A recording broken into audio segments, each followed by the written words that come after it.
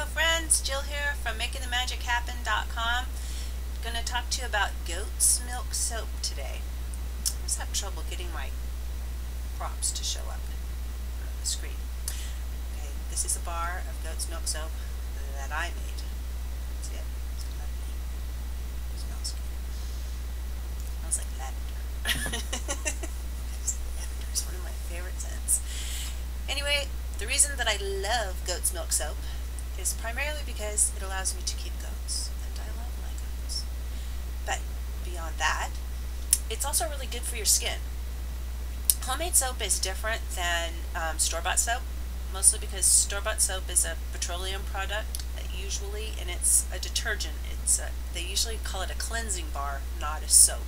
Soap is made with lye, and it doesn't have lye in it when it's done becoming soap by the process of saponification, but it actually is, you need it to make soap, otherwise it's just not soap. I'm sorry, it's cleansing, and it's probably made with, like gasoline or something.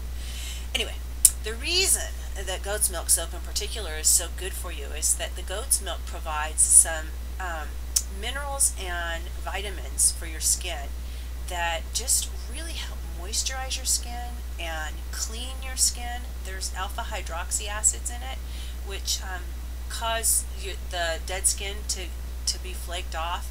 There's retinol A in it, which helps smooth lines and wrinkles. I'm 97 years old and you wouldn't even know it, would you? No, I'm just kidding. Not really that old. Pretty old, but not that old. Anyway, a goat's milk soap has cream in it, and the cream is a moisturizing agent. It also has, as I said, vitamin A. It has selenium in it, which is a mineral that's an antioxidant, and that also helps with skin health.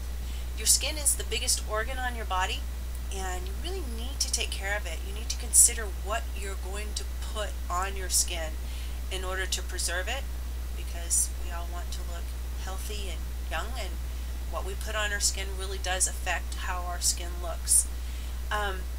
So I personally believe that goat's milk soap is a magical tool, cleansing bar. Use it on your face and on your body. Magic will happen for you, I promise. Until next time, this has been Jill with makingthemagichappen.com.